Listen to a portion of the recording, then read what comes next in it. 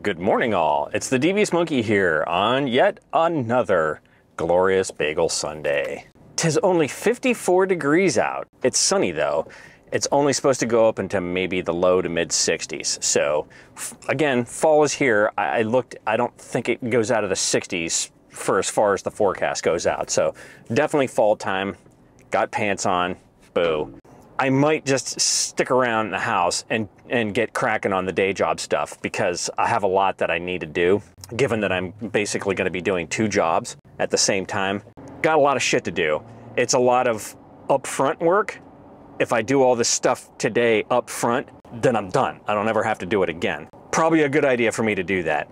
But for now, let's get bagels. Bagels gotten. Let's go eat. Okay, kids, I'm pretty much just going to talk about one thing. So here we have my Fujifilm X-T4, and this is the newest in my stable, and I bought this with a couple reasons in mind. I love doing walkabouts, what I call walkabouts, which is basically street photography, shit like that. Just grabbing your camera and going. Do you see something to take a picture of? You take a picture of it. That is something that I have enjoyed doing since I started doing photography. So for the past 15 years, I have rather enjoyed taking pictures of whatever, whenever I want, which is why I always have a camera with me. Don't get me wrong. You know I'm a Sony fanboy. I love all my Sony stuff, and I have an A7R4, the A7 IV, this ZV-e10, and now this Fujifilm X-T4. Here's where we're going. I have been buying a shit ton of gear, especially this last year, but pretty much for the past 3 years. I've been buying stuff, selling it, buying other stuff, selling it, throwing it in the magical drawers, giving it to people, whatever, to try to get to a point where I was happy with what I had, that gave me the excitement of grabbing that camera and going out and doing what I want to do. I have experienced that, I'm gonna say, once, and that would be the A7R4. The A7R4 is like my dream camera, and it's my dream camera for a reason other than why I got it. Because when I originally got it to do portraiture, to do photo shoots with models. What it ended up being was my godsend camera for birding, which turned out to be a huge passion of mine, and it continues to be. So here's the thing, that A7R4 isn't going anywhere. Even if the A7R5 is some kind of spectacular camera, it doesn't matter because that camera is spectacular and I don't need to change it because I can put my 200-600 lens on there. Well, it's always on there, and I can go out and I can bird all day long and then some and get banger shots and enjoy myself. So I don't see any reason to upgrade. Having this A7 IV with the bird eye autofocus and an updated autofocus system and an updated menu system, it doesn't make a difference because it didn't get me any more bangers than I was getting anyways with the A7R4. So that's staying. Now, this A7 IV, I've gone back and forth on this thing. I like it, and I bought a second one, which I sold like a month and a half later to Josh. It is a good camera, but it has a lot of drawbacks for me. Shit battery life, it gone like that. Nothing like any other camera that I've had other than those shitty little FW50 batteries like in the ZV-e10. Those things are like non-existent. They're worthless. So the battery life ain't that great. It does get really hot, and I continue to push the limits of it, especially when I'm shooting in the 4Runner and it's sitting on the dashboard getting cooked by the sun. Hasn't been the perfect camera, but it has been a good camera that I have enjoyed, but I'm finding that I'm not gonna grab it to go out and shoot like I wanna shoot with my walkabouts. It just, I don't know, it just doesn't really excite me. I grab it because right now it's set up for my filming, and that's what I do with it. This ZV-e10 was close because it's so small, and with the 10-50 lens on it, or that 11mm lens on it, it was like such a tiny little setup, and I had a great time going out and shooting with it in theory, except the battery life sucks, the rolling shutter sucks, the focus breathing really sucks, and all that kind of, it's just like, ugh. So sitting here, this camera in my studio right here, I can deal with its shortcomings, but it seems kind of silly to hold onto a camera just so that I can do a second angle if I want to and I really have to work to get it to match close enough to the footage from this.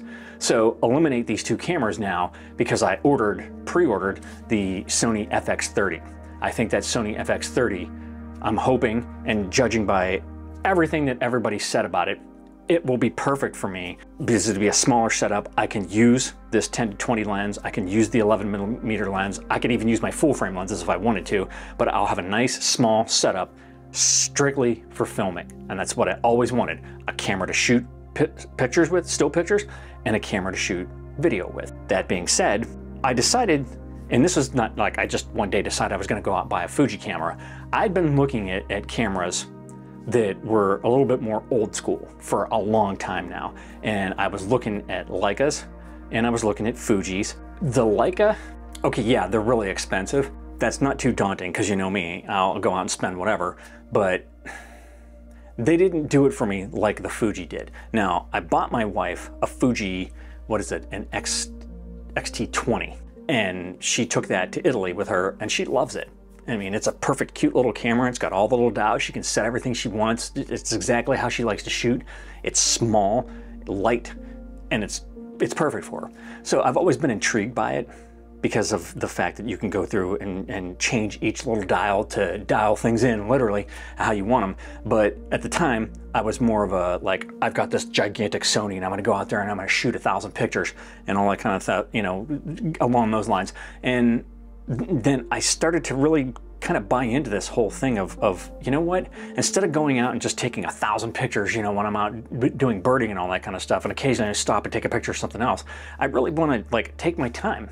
I want to get like the picture that when I look up and I see the scene, when I see the picture, I want to be able to capture it and dial it into the way I want to.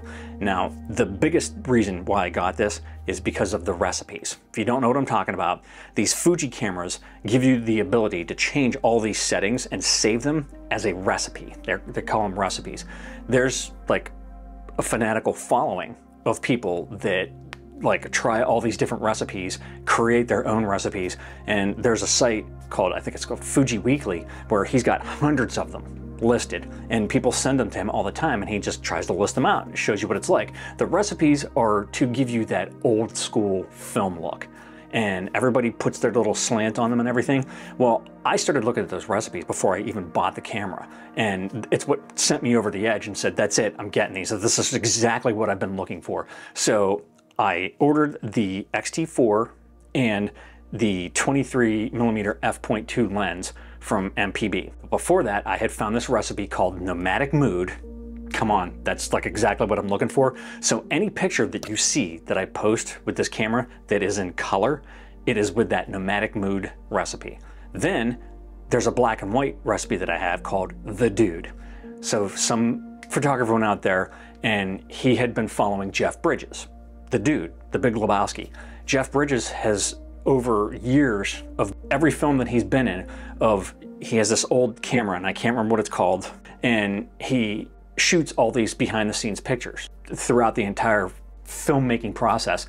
And at the end of the movie, he makes these little photo books for like some of the co-stars or the people on the crew and all that kind of stuff.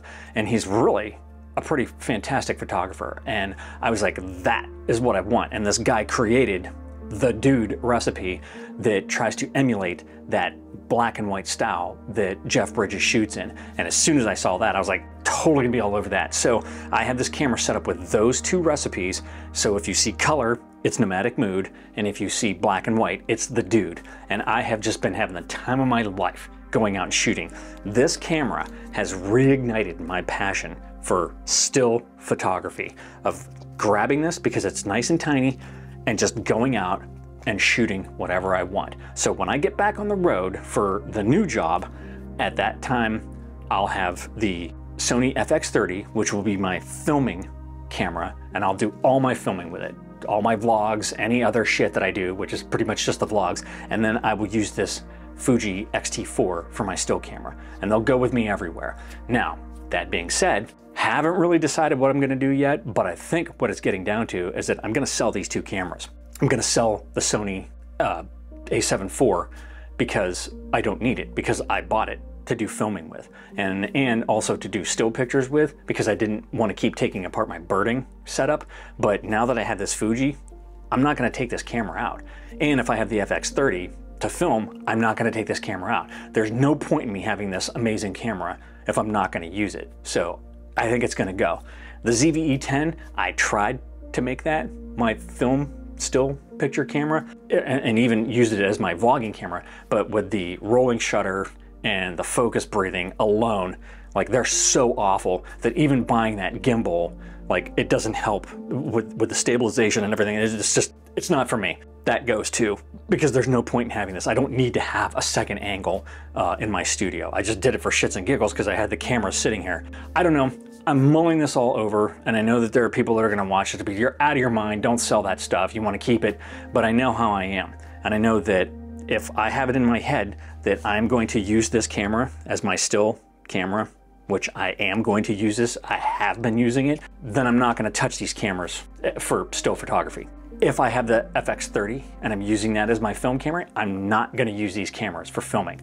I'm not getting rid of the A7R4 though, because that thing is my baby and it's a beast and I will shoot birds with it all day long. But that's really all I wanted to talk about. I just wanted to introduce the X-T4 and just sort of talk about what has changed for me and what I'm thinking about doing. But all right, that's it. I've blathered on long enough. I just sort of wanted to touch bases and let you know what's going on and where my head is.